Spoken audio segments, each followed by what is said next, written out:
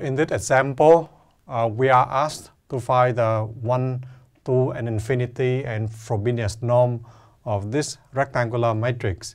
Okay, so first, how do we find the 1 norm? So the 1 norm of the matrix A will be the max of the row sum in absolute value. So you take, of the column sums in absolute value. So you take the first column in absolute value, you take the sum, so it will be 3, and the second columns will be in absolute value, the sum will be 5, and the absolute value of the third columns is 6. So then the 1 norm of A is just equals 6. And for the infinity norm of the matrix A, now we just take the max of the row sum. Yeah, so the row sum is, now you have to take this row in absolute value. You take the sum, so 1, 3, 2 is 6. And then for the second row, 2, 2, 4 is 8. So the max of 6 and 8 is just 8. So for the for the infinity norm, so that's just a max of the row sums. Now for the 2 norm, so for 2 norm, first you have to compute the matrix A transpose A. Yeah, so A transpose A will be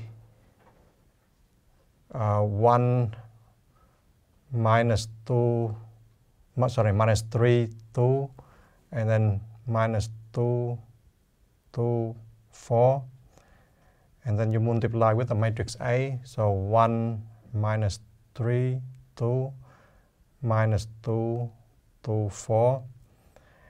And it will give you the square matrix, 5, minus 7, 6, minus 7, 13, 2, minus 6, 2, 20. And now you have to find the eigenvalues of the matrix A transpose A. So the eigenvalues of this matrix are 0, 14, and 24. And then you take the max of the 3 eigenvalues. So the maximum value will be 24. So therefore the 2 norm of the matrix A will be max of lambda A transpose A, and then take the square root. Yeah, so it will be square root of 24, and it will be 4.899. Okay, so how about the Frobenius norm? So Frobenius norm of the matrix A is, if you squared, it will equal the square of all the entries. Yeah, so it will be 1 plus 9 plus 4 plus 4 plus 4 plus 16. Yeah, and when you sum it up, it will equal 38.